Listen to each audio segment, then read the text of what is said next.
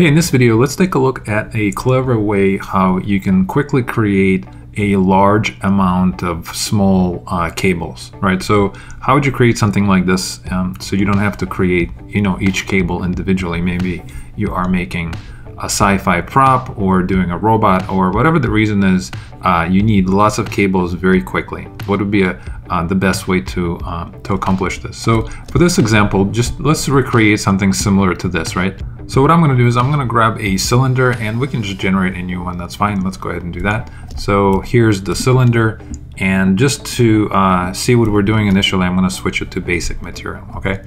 And what I'm going to do next is I'm going to first switch this to make polymesh 3D. So this is going to allow me to create any kind of mass I need. And I can see it right now. I have 130,000 points for this cylinder. That's fine, right? So what I'm going to do is I'm going to grab my move, press Control, and just drag another copy of it. And now I have two of these guys. I'm going to press Control and drag to get rid of the masking. And now to create the cables, all you have to do is just simply select the two areas where you want the cables to meet.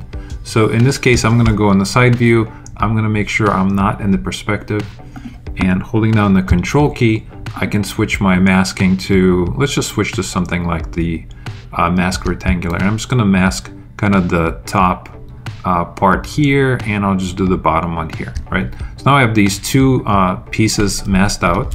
And now to create the cables, all you need to do is find something called Slime Bridge. And in Slime Bridge, here's the trick. The trick to create clean, straight cables is to dial down the bottom one. Let's go ahead and dial down the branches.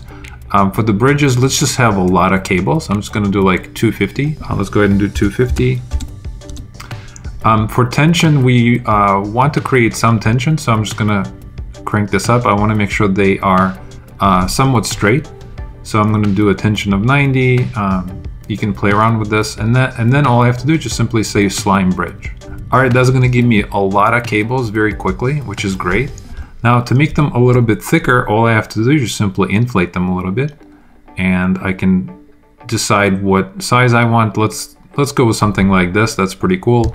And now to add a little bit of a twist, if you wanted to, you can just go to Move, go to the gear, and let's just switch to twist.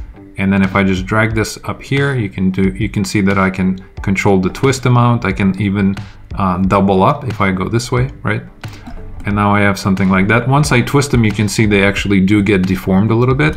So maybe that's actually a good thing.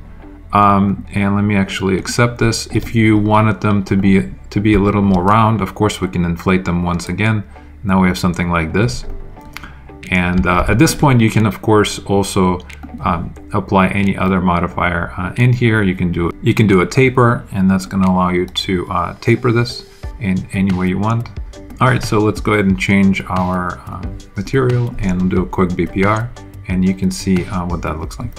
All right, I hope this video helped you out. So have fun creating your own cables, and I'll see you guys in our next video.